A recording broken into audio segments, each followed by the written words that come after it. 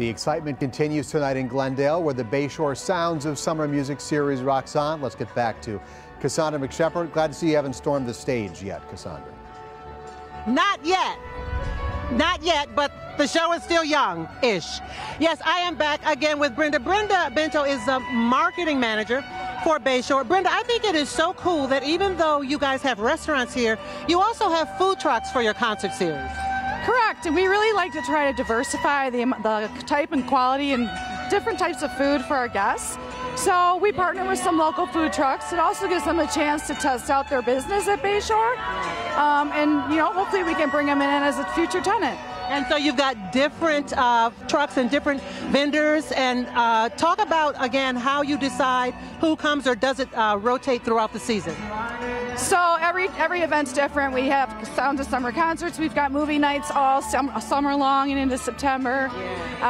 So we bring them in. We've got really good partnerships with all different kinds of food trucks, whether it's Shorty's Grilled Cheese or BB's Bistro or El Sazon Dominicano, Meat on the Street. I mean, probably have a dozen food trucks that we partner with. I love it. Now, that's that, but you have also a new restaurant, a new addition, or several new additions to Bayshore. Tell us about the Flip Flop Tiki Bar. Oh, we are so thrilled with this new Flip Flop Tiki Bar. It's right off the yard. They offer a variety of tropical drinks and slushies, and your Sprecher root beer and your sodas for the kiddos and light snacks, and there's just a great vibe for what we're trying to provide for the community too. I see. Now it looks like such an appropriate place for summer, but is it going to be open in the wintertime? Because it looks like a tiki bar.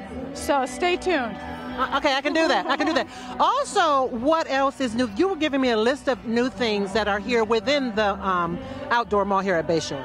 Right. Well, recently we opened up Culver's at Bayshore, so that's been a little hard on me.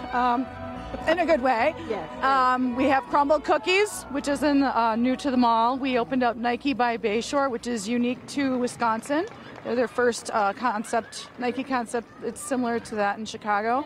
So we keep the momentum building. We are continuing to attract and secure tenants that really fit the mix of what our customers want from us. I see. Now, when I was here last, it was just before Target or Target opened up, and it's open and going strong. I absolutely love what Bayshore has become. I am grown enough to remember it when it was like an enclosed mall. What a difference some days have made. It's really been awesome to see the center come back to life and really bringing all the communities and people together for a great day out, unique shopping experience, free entertainment. I love it. I love it. Brenda, thank you so much. Steve, I'm going to toss it back to you. And again, I am not upset about the fact that it's a little chilly and windy out here, because I'm telling you, I have been burning up for the last couple of weeks. Back to you. So you have a choice to make. Do you get a cookie on the south end, or do you get a Butterburger and a concrete at the north end? Oh, yes. Yes. Yes. Yes. Cassandra Yes, McShepard, I do that. thank you.